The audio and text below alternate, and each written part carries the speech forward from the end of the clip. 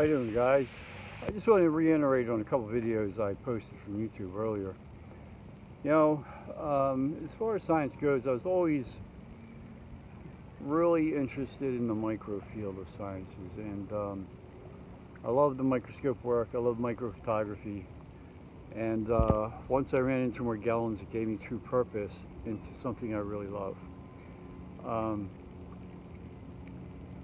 The importance of microbiology and understanding this stuff in the morgellons condition is really important, because I know I've in bits and pieces tried to explain that, even though morgellons I consider to be more than just physicality, there is definite physicality to it. And the physicality that we're talking about here are all the different side factions, the side effects of the condition itself. I just want to reiterate on the microbiology and how that applies here. So when we look at, and I just want to note too that I want to throw in a note here from the conference I was just in with Candy Griffin Vanderwalker, because it was really interesting. She did a review on Howard Kautz-Vella's work, and in his work it was mentioned that you could have two different things that roll into one. Like you could have the fungal and the insects, and you could have the fungal and the parasites and so forth, even fungal and then bacteria, or a combination of things that can be rolled into one kind of like enchilada, you know what I mean? And I really see that as evidently true under the scope, because one thing that I have found in this condition is that it is very heavily fungal oriented. And why would that be? Well, fungus and fungi in general are extremely versatile, extremely versatile. When we look at the traits of fungi and fungus, we can see that the replication factor is really high. Like it can really replicate the things that it feeds on. So that is quite interesting in the way that, can it produce threads that are abnormal to fungi? I think, yeah. I think absolutely. Like there's evidence I have, and pictorial evidence in my hexagon study that was year-long, that showed that, these hexagons do grow threads, and, I can prove all that. But there's a variety of threads. We get these people that say that, in the medical field, like the Charles E. Holman Foundation, that this is keratin, collagen responses in the skin for some threads. And you know what, to that degree, there's some truth to that. But that could be, there's more than one kind of thread here. I've got actual photographic evidence of quite a few different threads, different kinds of threads. So, but this particular thread, and if we're going to look at fungi, and if we're going to wrap it up, knowing that it's got a replication, and you got to realize too that when you look at those videos I posted on the microbiology, when you look at microfungi, you're going to see that it really utilizes the keratin within the skin. Okay? And, if it's going to utilize the keratin in the skin, then the collagen could be a response to that as well. And then we have heavy metal toxicity, which can actually add to the color of fiber. So it's a mysterious thing. It's not well studied yet. It does make scientific sense. There's still other things that really need to be further studied that don't make a whole lot of scientific sense, but I think little by little we're going to get there. And another thing is, the purpose of this is to really show how the immune system is responsible for a lot of these side effects. Like we all know that the morgellons condition itself is kind of autoimmune in a way, and it really reduces the immune system down. I've written this over and over again. It's so true. The people that it attacks are the older people, the people that have additional diseases that lower the immune system. Sorry about the sun there. And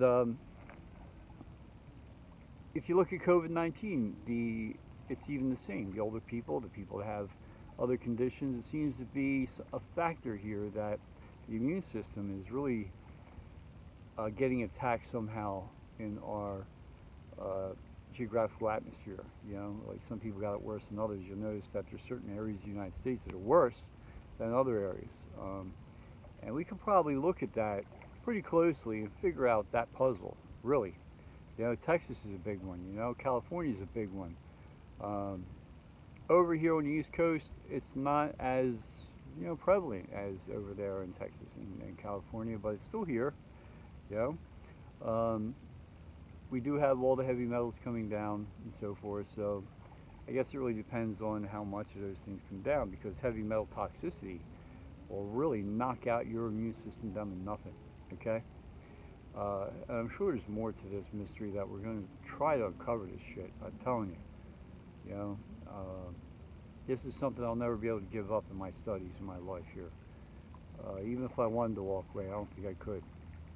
So anyway, so the immune system goes down, and then all these things that you guys are getting, like some guys got helmets, you know, you got these worms, some people say they see things in their stool, which is probably tapeworm of different forms. Then the skin lesions, you know, you got your ringworm, which isn't a worm, it's actual fungi, and other different biofilms created by fungi and bacteria. I mean, I really believe that these things, I mean, when we look at those things, we have a name for those other things. We could say, well, that's a fungal infection, you know, use some ketoconazole or albendazole, or, you know, that's a bacterial infection, you know, use some flagyl, or, you know, that pneumonia you got is from a fungal infection, you know. So we can call these things by other names. So that means they're not morgellons. I just want to reiterate on that. So it's like, you know, we had the big fire, which is morgellons. And then we have all these little fires around the morgellons. And it's like, and I wrote this before, it kind of reminds me of somebody, you know, like getting small buckets and putting out all the small fires, but not getting to the big fire. You know, the fire truck never comes. You know, it's just like, you know, as soon as the fire spreads and the small little fires around it, you know, we put them out, but the big fire remains. I really believe that this is going on, and if we could blame that really to the ignorance of the medical field. I mean, this is, I would say this is fringe science. This ain't just science, this is fringe science. You know? And I'm talking about just the physicality here as fringe science. I'm not even talking about the spiritual implications that I've seen in this damn thing. So I think for us to live a comfortable life, we can probably work on the physicality issues, and as long as you have an understanding of things, I know there's a lot of people out there that are just not the kind of person that is interested in the microbiology of things, and there's those of us out there that really are, and we're going to work as hard as we can to try to get some answers for you. Well, I wanted to really explain this, because those videos, even though they're quite technical, really explain a lot of the side factions and side effects of the condition. And I like this guy's presentations. He presents them in a student form, so you can have a basic understanding of it. I mean, he does go into terminology that's a little more advanced, but you don't really have to write them down and get the gist of that. You get a basic knowledge of some of these things and what they look like, and we can know how to treat these things. Like, I get so many questions about, I have this and I have that, I see this in my stool, and if you really apply the microbiology to that, you know, most of that stuff is pretty explainable.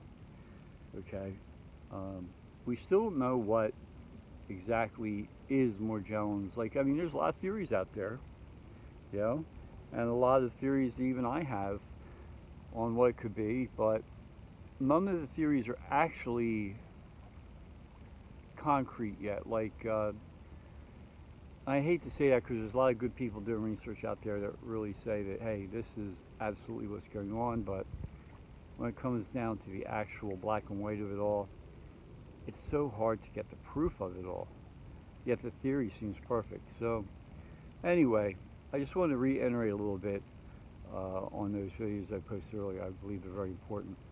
All right, guys, you have a good night.